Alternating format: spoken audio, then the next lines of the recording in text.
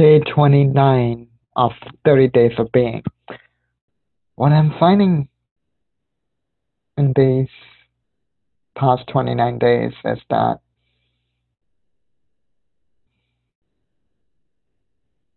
I just feel more connected to my body and its messages, and even to the food that I eat and the effects of it. And not just the physical nutrition of the food, but even the energy of the food, and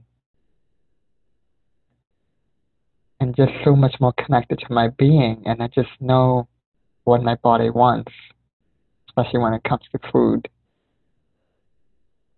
And it's just been amazing. Like, last week I had a headache and I just knew what it wanted, the food it wanted, even the essential oils that it wanted, the messages it was trying to give me. And I was able to release what was not good for me and really change the way I eat even. And yeah, it's just been an amazing, amazing journey. And I just wish you all many days of being connected to your own powerful being. I love you, and I see your truth more than the lies you believed in about yourself. Thank you so much.